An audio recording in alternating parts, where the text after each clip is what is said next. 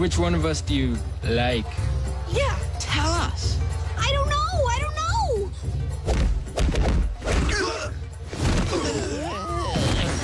What's up, guys? It's the only enjoying aviators and Super Rat bringing you another great video here on another Saturday, and it's going to be a tutorial today, but it is also the last day of Avatar month. That's rough, buddy. It is a tough day for me because I love Avatar month like so much because Avatar is my favorite series. But in this episode, we're going to be doing a chi blocking or Tai Chi specifically combination for you guys. So there's a bunch of scenes where Tai Chi will like jump in a group of people or jump one-to-one and just bang, bang, bang, hit them in the points where she's able to knock them out.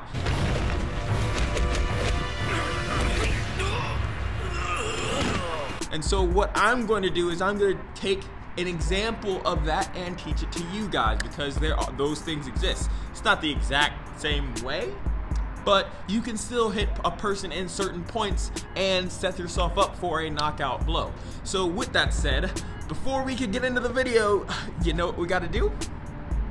Run that intro.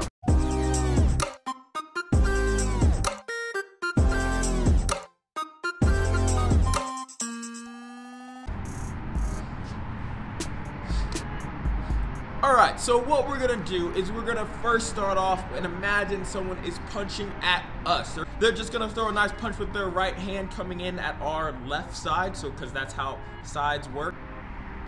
So what we're gonna do to start off is we're going to first try not to block the blow and take it straight on. We're gonna try to set up for a more important technique that will knock them out. We're gonna step in our stance just like we're ready for combat. As that punch comes in, we're gonna step to the outside of the punch and aim for the thigh. If you've ever been dead legged, you know this does not feel good.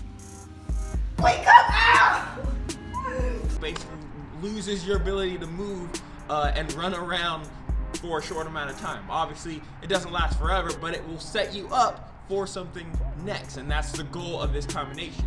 So what you're gonna do is you're gonna step to the side, just nice casual block, keeping yourself safe with this arm up here, and at the same time you're going to fire that left hand into the meat of their thigh right there. That will dead leg them. It's right in the center of your thigh there. So again, 1, 2. Now from here, whenever someone gets dead leg, they lean down a little bit, opening up their torso. So when that torso opens up, you're gonna take your other hand, you're gonna throw your knuckles into their solar plexus, the center of their chest, and that will make them get the wind knocked out of them. That'll hit their diaphragm, make the wind get knocked out of them, which will make them bend over again, which is what you want. You want to control how their body reacts to these hits. So again, block 1, hit 1, diaphragm hit 2, and then you're going to use your elbow because the elbow is the sharpest bone in the body and really good at knockout blows. You're going to elbow across their face after you've knocked the wind out of them. So one more time, just so you can understand what you're doing: blocking to keep yourself safe, dead leg, diaphragm hit, hinge of the jaw, knocking them out or at least breaking their jaw, depending on how hard you hit them. When you do this full speed, it should look something like this.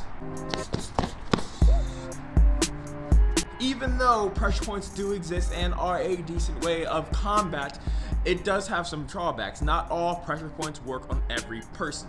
There are some people out there that have immunity to certain pressure points, just like there are people that are double jointed. It's not super common, but it does exist. Also, the weight of the person, if they have fat or excessive muscles, like they're super like hulking, they will require more force or modifications of certain pressure points. So they can be in a situation where it's not very viable. And so I think personally, going for a fighting style that relies only on pressure points isn't necessarily the smartest way to go about fighting, but it is good to have in your arsenal so that if you do come up with someone that you believe you can fire those pressure points on, you can set yourself up for a knockout very quickly, especially when you're fighting multiple people and don't have the time to just square up with one person and go at it until they get knocked out, because there might be 4 or 5 guys that you also have to protect yourself against. And in that way, pressure points are very useful because it can buy you time and help you knock someone out and get them out of the fight quicker than just squaring up and going at it with them. Basically, I say all this to say your results may vary. But that is it for this video, and that is it for this year's Avatar month. I can't wait to do the next one. Hopefully, I don't know if they've casted for this Netflix series, but I know I'm gonna be covering the martial arts in this series, and if I'm in it, if they do the open casting call, you know your boy is excited for them to cast this, and I am going to be covering that so much. So I will definitely, for you guys wondering in the comments, I will definitely be doing more Avatar stuff, but the next big batch of Avatar stuff won't happen till next November. That's just how it is. Sorry. But if you don't want to miss my next Avatar stuff, definitely hit the subscribe button so you can see the future videos I post. And if you really want to see all the stuff I do, hit that notification bell so you never miss any posts, because I do some interesting ones. So if that interests you, by all means, subscribe. Now guys, thank you so much for watching this video. Thank you for doing all that YouTube stuff. And until next time, my name's DJ Moore, this is the Modern Ninja, and I'm out.